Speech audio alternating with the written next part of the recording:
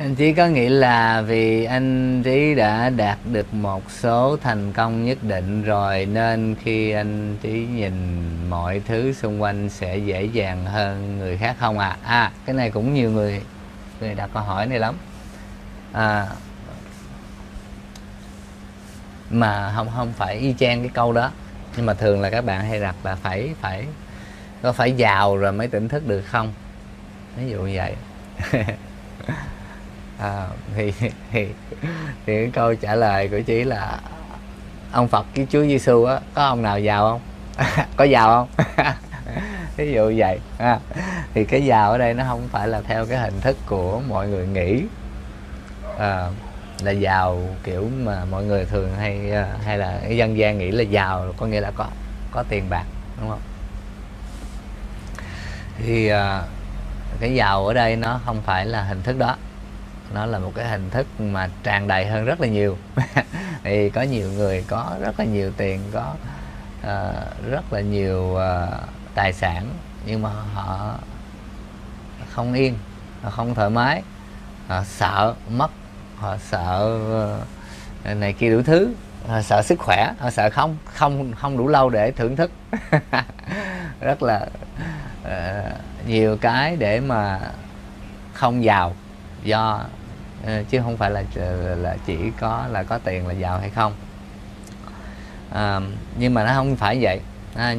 Nhiều người tỉnh thức là không có cách bạc nào hết, mà các bạn cũng thấy là thí dụ như điển hình như Gautama Buddha, Phật Thích Ca, là người từ bỏ mọi thứ để nhìn thấy sự thật mà, đúng không?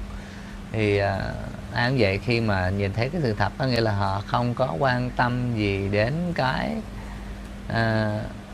không phải là quan tâm, nhưng mà không có bị gò bó, không có bị trói buộc vào những cái trò chơi này. Họ vẫn có thể tham gia cái trò chơi nhưng không có bị trói buộc ở trong đó, chứ không nhất thiết là phải có đầy đủ điều kiện mới nhìn thấy mọi thứ là dễ. Nhưng mà mọi thứ nó thật sự là dễ, chứ nó dễ tới không làm gì hết đó, kiểu vậy. Tại vì nó không phải là mình cần phải đạt được một cái cấp bậc nào.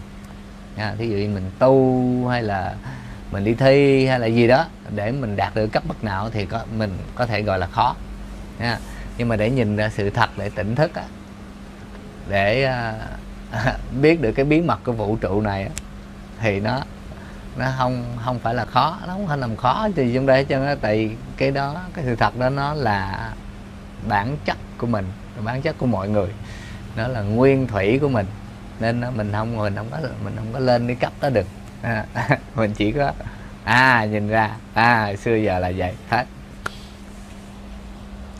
Còn nếu mà mình nói mà mình phải lên cấp hay gì đó thì nó thuộc về trò chơi rồi, nó thuộc về game. Mình phải đi đâu đó, mình phải thực hành gì đó, mình phải mình đô lên đó, mình phải gì đó, thì nó thuộc về trò chơi.